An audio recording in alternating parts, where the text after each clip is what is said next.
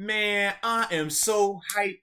We had Space Jam just released, and in true fashion, we got a unique sneaker release. Ladies and gentlemen, Space Jam times LeBron 18 lows, the Wile times Roadrunner edition. Oh my God. Let's see. All right, which shoe should I start with first? Do I want to go with the Roadrunner, meet, or do I want to go with Wile? Yeah. Oh man. Let's start with Mr. Wile Coyote. So on his right, first thing I love is on the tongue. Hell, because we know Wile. Sometimes he likes to get in a little mischief, but that is super cool, man, that they have him drawn up in there.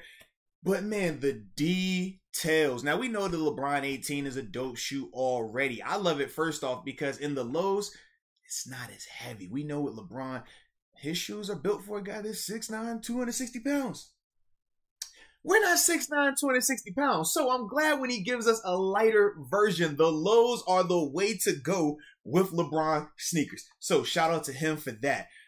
But man, when I'm just talking about the details of this, now this is what they call the University Gold. It also has this like the gum bottom, which I absolutely love, man. It's always a clean look.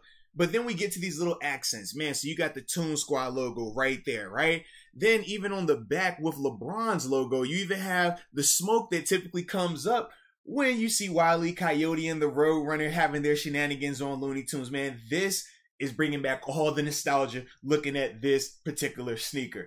Then I look right here on the check and you got the Acme, you know, shout out to them, Acme, because we know that that was the company that, you know, during Looney Tunes, they would provide all the explosives. So anytime my man wanted to strap himself to a rocket and chase after the Roadrunner, he would go to the Acme plant because the Acme plant had all the good stuff. And as you can see right here on the details, yeah, because that's typically when something bad happens to my man. But dude, I mean, they could have done this colorway by itself. Fire.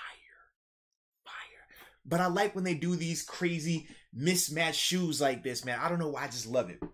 But then when we get over here to the Roadrunner, now you're getting vibrant. Now you're getting what they call this racer blue, and it pops, as y'all can see. I mean, this thing is super bright when you hold it up next to this one, but I think they balance each other out good. It's a good contrast, the yin and the yang.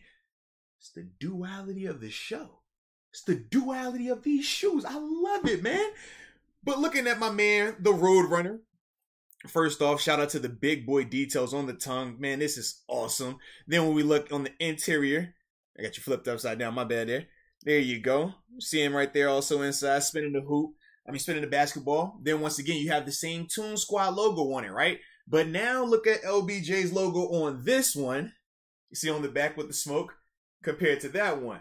All right. So you got a little bit of color over here, chill over here, but still same smoke concept. And I like it because with this one, it actually has the color from this, so you can see how they kind of go together. Like so.